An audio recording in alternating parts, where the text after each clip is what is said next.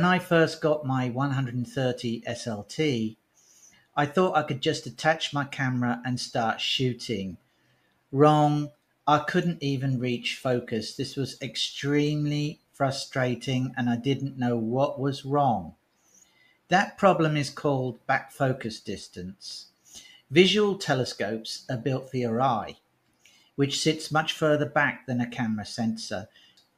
This is the first wall most beginners to astrophotography hit, and it's why so many people give up. But here's where it gets interesting. After a lot of research and some creative problem solving, always necessary in astrophotography, I think, I realized that the real issue wasn't in the focuser or the telescope itself, it was the position of the primary mirror. So I 3D printed custom mirror clips that hold the mirror a little bit further forward than the originals did.